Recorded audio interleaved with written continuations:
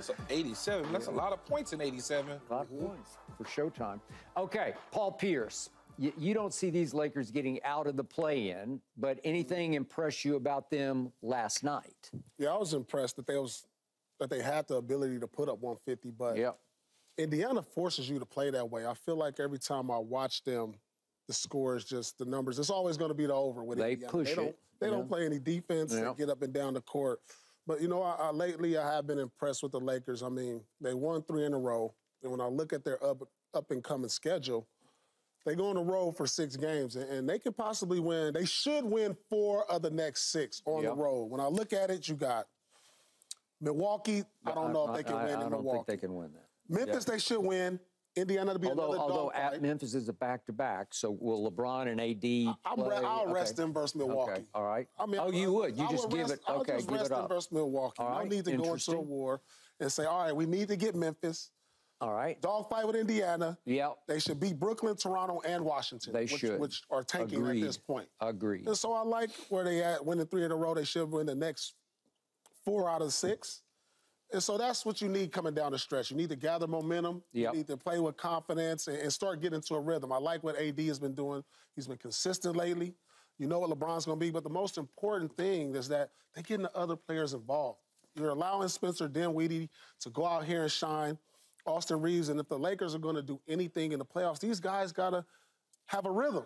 They got to have the ball. And if they continue to do that, they got a shot in a play-in to make it to the playoffs. And so I So like you're revising your look at them? I'm revising my look because I have to look at the schedule. All right. You know, and I look, it's very favorable to them.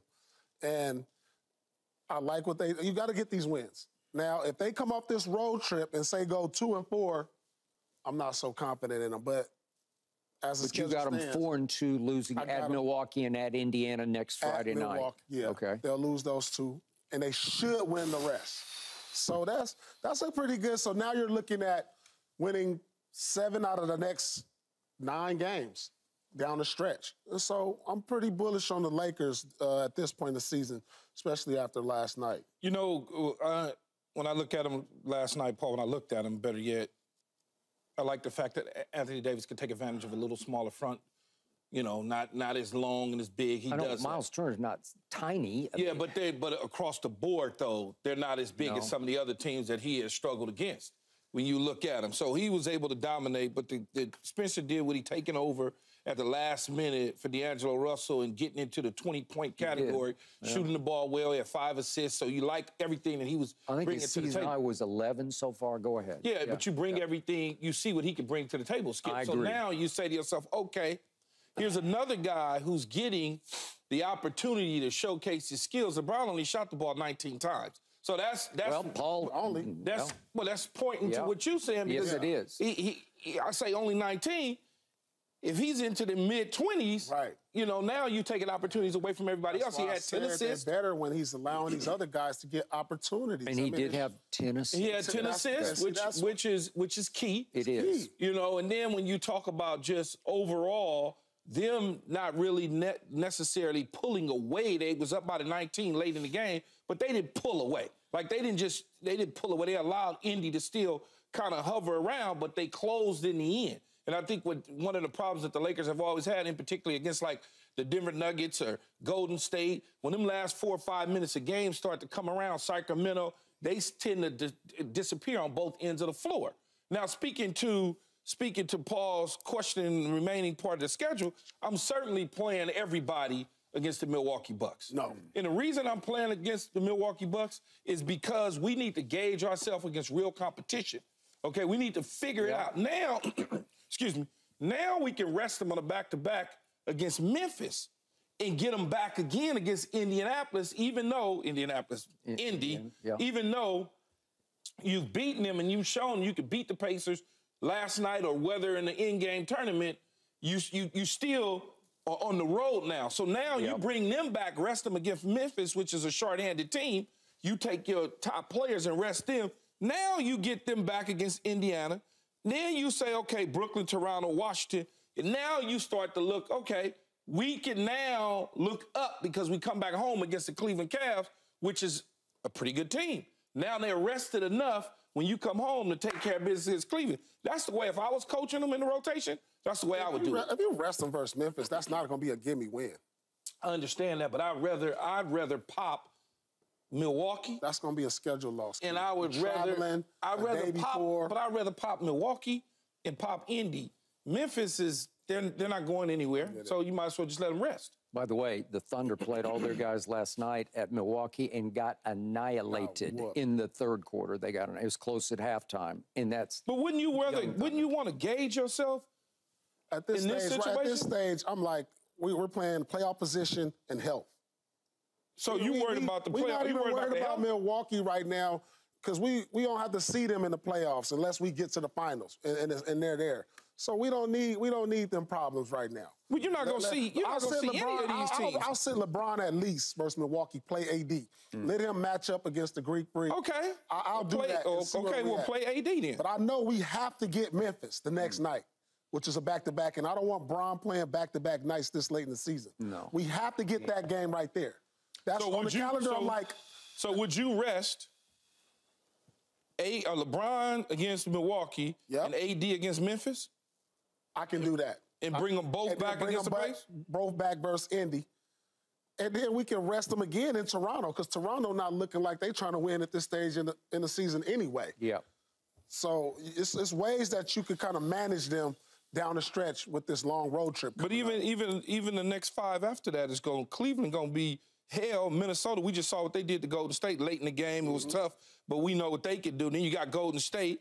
All 3 of those games at home, then you go to Memphis, and then you end with New Orleans. And who knows, except April 14th, where the play-in opportunities are going to be. They might be in the 10th, the 9th. Who knows, with Houston hanging around and Golden State may be out of there at some point, Skip. Yeah. All right. What impressed me by far the most last night was Anthony Davis did show way up. Way up. Because this is monster stuff. When he makes 15 of 21 shots and he has 16 rebounds and scores 36 points, that's the kind of production that can take you far into the playoffs. If you can get that on a nightly basis from that guy, nobody else really has that except Joker and whoever, Giannis. The healthy Giannis. Yeah, those two. But listen, Miles Turner can block shots. He got ragdolled last night. He got embarrassed. He could not begin to slow down or bang or hang with Anthony Davis. And yet Anthony Davis was the first to speak up and speak out after the game, and I loved him for this. He said, we allowed them to score 145 points. It was terrible defensively. We can't do that. So the point is, it was a classic are we there yet game again for the Lakers because they flex and they show you their firepower even without D'Lo, and they had not won a game all year without D'Lo. They're 0-5 without D'Lo, and they finally won a game without him because, to your point, Key, Dinwiddie stepped up, but he's capable. He's done this at Dallas, and he did this at Brooklyn. You could see he's not an all-star, but he's a decent NBA player when called upon, and he's an LA area kid. He's loving this. This is a big stage for him, and he showed up and showed way out last night when called upon, and that was key for the future of this team, the near future. So the point is that they play 3 quarters of decent defense against a team that just pushes it like crazy. They're the #1 offensive team in the league because they're going to shoot it the most, and they're not going to play any defense. It's all offense and no defense. But the Lakers, we saw them in the in-season tournament championship game at Las Vegas. They held this team to 109 points because AD just said, you can't come in here.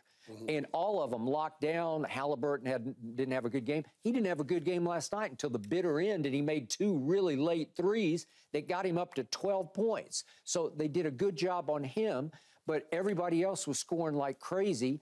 And so they're ranked 16th defensively. That's the problem. That's why they're still just sort of teetering along in the 9th spot because they don't play much defense either. They play more than Indiana does, but they don't play much defense. And the thing that's scary, though, is when AD gets in the early foul trouble. That was he had 3 fouls early last night. So I was like, what's going to happen. But he only picked up another one, and he was able to finish. But when he gets into early foul trouble, Paul, that could present a problem for us from a frontline standpoint. All right, but by the way, Rick Carlisle after the game was not happy about the free throw discrepancy because your Lakers shot 43 free throws and did make 38 of them. I was gonna say that. And the visitors shot 16 free throws and made 9 of them. So LeBron made all his, didn't he? Yeah. Did he make all of them, Skip? Let me look. Let me see. Yeah, 8 for 8 right there. 8 for 8. Okay, I'm just bringing that up to Skip. Okay. Skip says he's a terrible free throw shooter. He is a terrible free throw shooter. He's 73% for his career. Is that good, Paul? I was about to ask you, what was yours? Very good. That was 80, 88? 80, 80. 81. 80-81. I'll take that over 73 any day. So, Keyshawn, what do I keep telling you about who the closer for this team has to be? It's your favorite player, Austin Reeves. What did he do last night? In the last 40 seconds, he made all 6 of his free throws. And they needed all 6 of them because Indiana will not quit. Rick Carlisle says, I got a team with a big heart, and they do have heart. So if we could see Halliburton finally got going, if we could see the 2 threes he made, you can say he pulled him out of his you-know-what, but this is what he does occasionally. He shoots that funky set shot. So here's Halliburton, and it seems like the game's over, and LeBron kind of loses him, and kaboom. And then here we go again, and Austin Reeves loses him, and it's that thing boom. like a rainbow. Yeah. Man. Yeah, these are bombs. And yet, and still, I'm going to give LeBron big credit for this because they got one last shot at it with what time was left.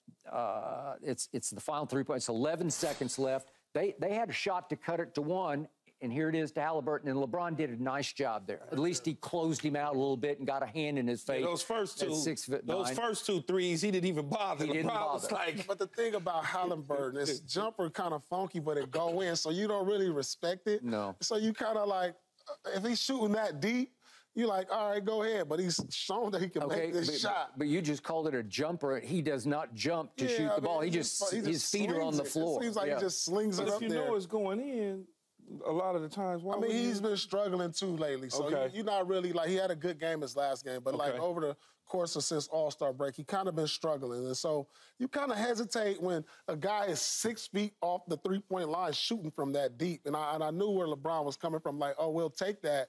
You know, he with us. There's only 1 guy, 2 guys in the league that's consistently knocking that shot down, and that's Steph and Dame Lillard.